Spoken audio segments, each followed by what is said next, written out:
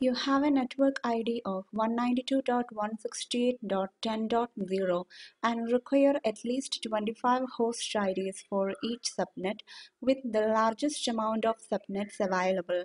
Which subnet mask should you assign? Given network address is 192.168.10.0. First of all, identify the class to which this network belongs to. The first octet shows that it is a Class C network, and hence the first three octets identify the network. So we shall open the last octet.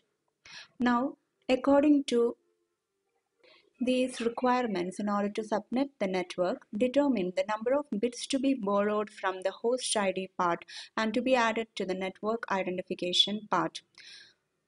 Here the number of subnets required are not specified, but we need to support 25 hosts within each subnet.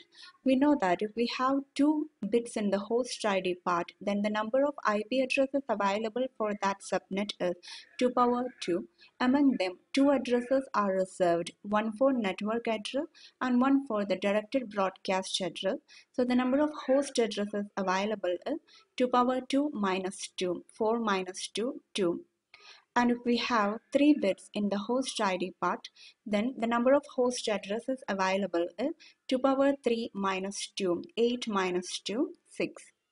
And if we have 4 bits in the host ID part, the number of hosts that can be supported is 2 power 4 minus 2, 16 minus 2, 14.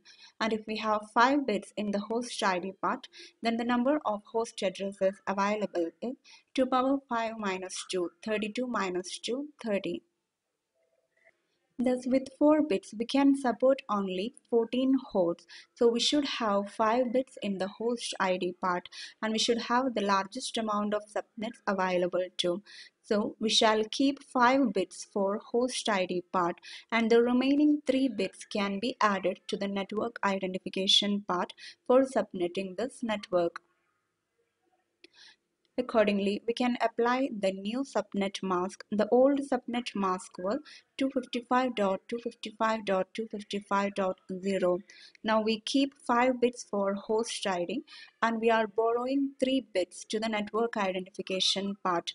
So the new subnet mask is 255.255.255.3 ones followed by 5 zeros, which is 255.255.255.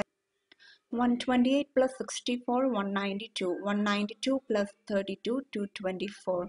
So by applying the subnet mask 255.255.255.224, we can divide this network into 2 power 3 subnets or 8 subnets, where each subnet can support a maximum of 30 hosts.